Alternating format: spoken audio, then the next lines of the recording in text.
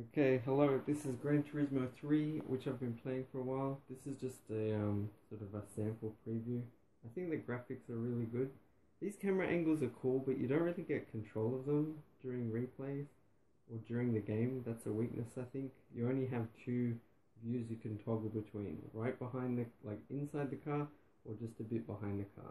I think, oh, yeah, so I have a bit of control here. I can look in the car. Oh, I have a bit of control. I'm pressing the button. Okay.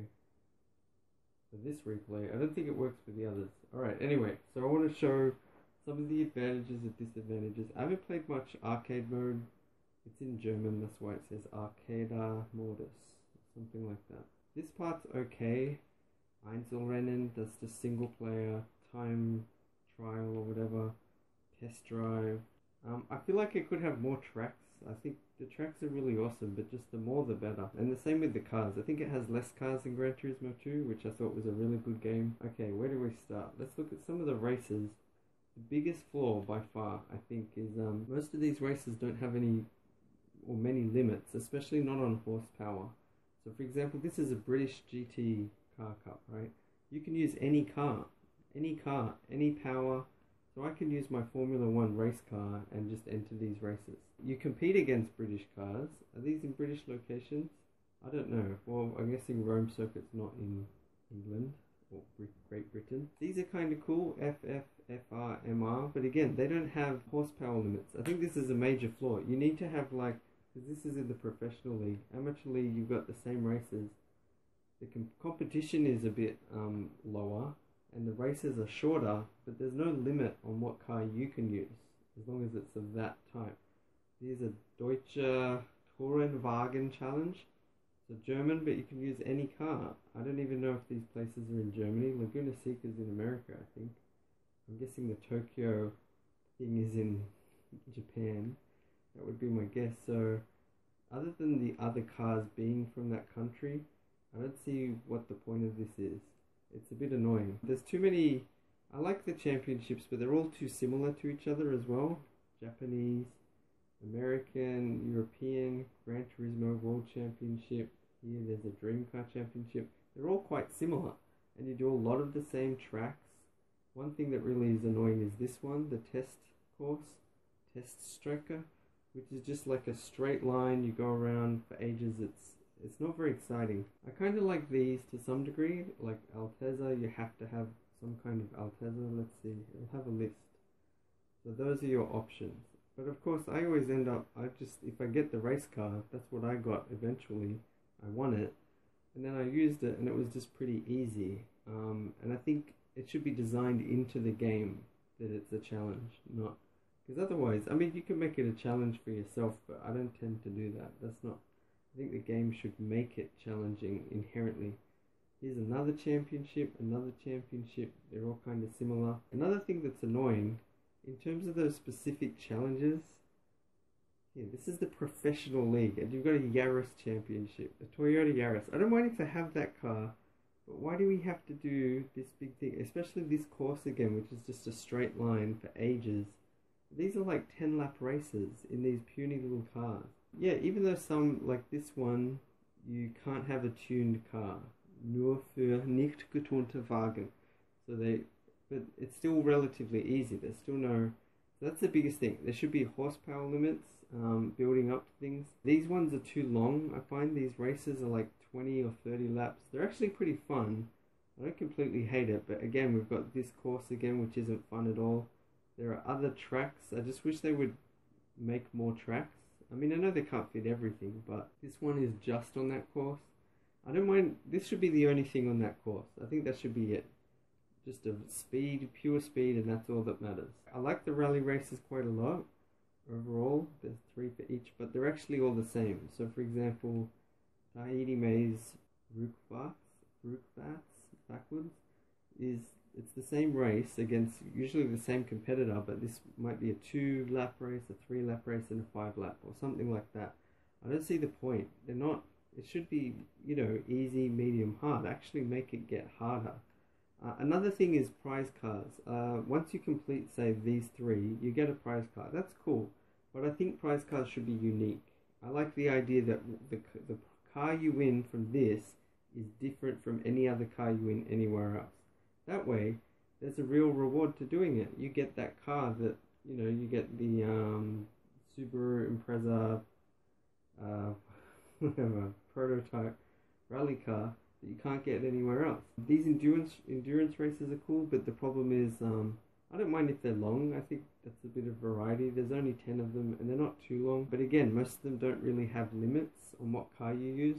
So just you get a really fast racing car and just drive and dominate. That's how I do it. If they made a horsepower limit, it would be more fun. And that would give more meaning to if you won a certain car, that it would be really useful. But at the end, you get a choice. There'll be 4 cars that you get to choose from.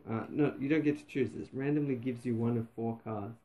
And I think, so you might be really lucky and get a really good one, or be unlucky and get a really crappy one. I don't think that's a good design. I'd prefer everything that you win is unique.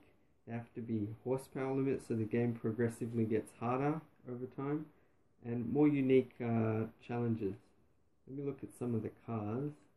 Like I'm currently in a racing car. It's insane. It's very cool, but that's the thing. It's allowed to enter most races, so it's kind of just ruins the game in a way once you get it, which is tricky to get.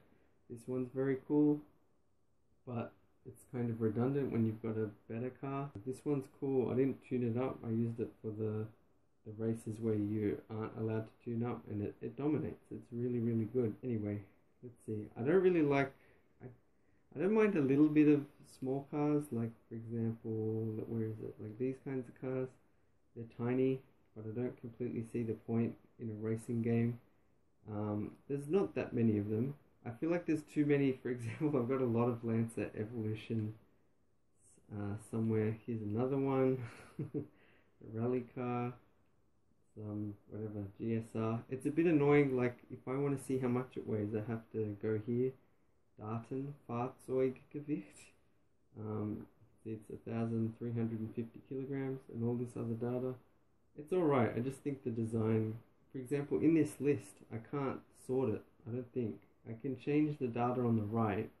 I can see how long I've driven with them. So you can see which, this one's like the fastest car by far. But it doesn't turn that well. Its handling's not very good. It's insane. Yeah, so you can see which ones I've used. This one's a really good car. This is probably a good car, but see, I won it somewhere. I just wanted to comment, right? There's also these license tests.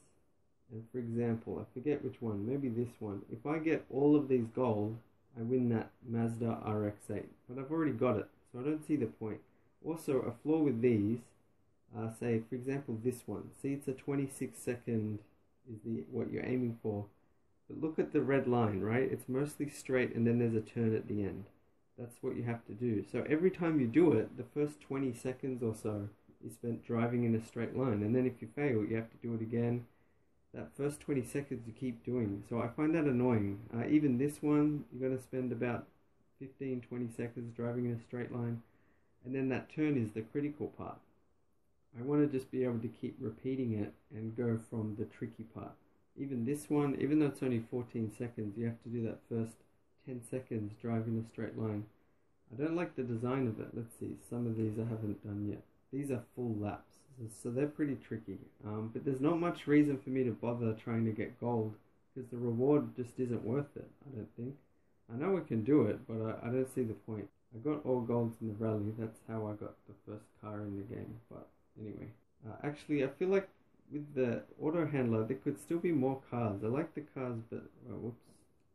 There is quite a bit, but like in Australia, there's only one place, and it's only got one car. It might be a pretty cool car. It's only one color. You can look at the data. It doesn't tell you if it can tune up or how much it can tune up, which could affect your decision. This has only got one car. It might be a pretty cool car. But I just feel like it's a little bit silly having a bunch of places where there's only one thing. That's only got one car. It's only got 2 cars.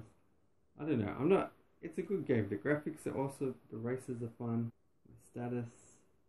So, I'm getting there. There's not that much left that I haven't done. Most of the races I lost, I just quit because I realized my car wasn't good enough. And I didn't really have a chance. There are a lot of cars that are similar, like this one, which are cool cars, but they're all kind of similar to each other in power and handling, I think. This one's pretty cool, but a bit overpowered. It turns too easily, and I haven't even used it, as you can see, 0 kilometers. Where's the main one I've used? Polyphony, this one. Yep, quite a lot. You can see what type of drive it has, but even, like, see, this is MR. I can use it for all the MR races, even the beginner one. It's silly. The type of, I don't know what that's called, engine type. The power, you can see this one's very powerful. How much I can sell it for. But yeah, again, what you win should be unique. Like, I would really like it from these license things, like say the special one, if I won a unique car that was at a certain horsepower amount that was just really useful for some of the races here, because then I'd be motivated to get it. But as it is, you only need about 3 or 4 cars to do most of these. Others you can just buy a specific car, like a Motorsport Elise, for example, for this. There's only 2 types of cars. I found the Elise 190 can't win. It's at least I couldn't win with it, so you have to buy a Motorsport Elite. So it seems a bit silly. I hate the Zonda. It's a terrible car. There's only a few of them, but they handle so terribly, even if they've got reasonable power. Alright, so yeah, I don't know. I think it's a really fun, awesome, fun game, but just has some flaws. A bit too repetitive as well. Like I said before, these championships, let's see, like this one, it's the same as the one in the beginner and the medium. You can use the same cars.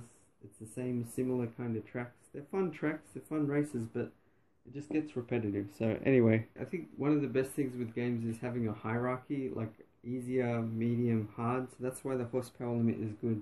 But also with money, if you can see, I've got like 9 million credits or whatever. I don't know why they can't say dollars. It must be something with games. You can't say dollars. It has to be credits or tokens or some kind of fictional currency.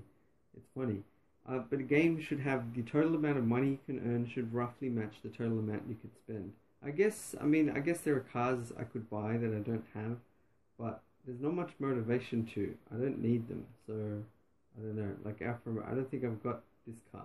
I could get it if I wanted to, but I don't see much point. I think there's actually a limit. You can't own more than 200 cars. Unless there was a reason to actually get, for example, this car.